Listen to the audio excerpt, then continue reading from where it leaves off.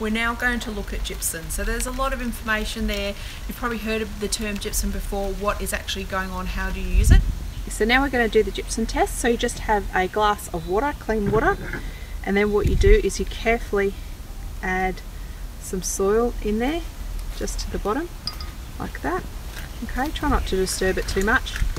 And then what you do is you grab some gypsum, okay, and you put that into, and just let that settle. And I will just let that settle overnight.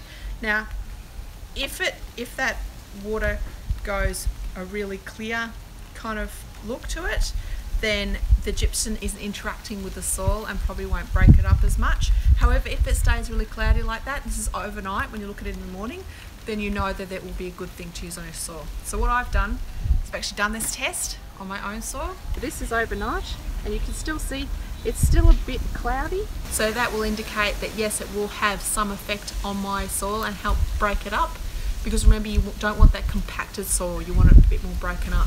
Others might have a more of a cloudy look to it, and it means it's just getting in to those tiny little soil particles.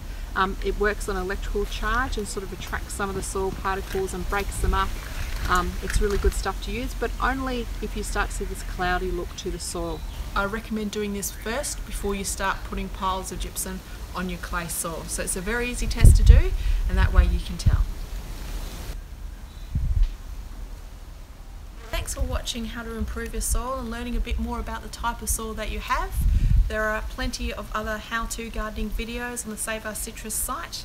And if you want to get in contact with me at Blue Bee Garden Design, it's info@bluebeegardendesign.com.au. I'd love to hear from you, hear your ideas, and please get in touch. Thank you.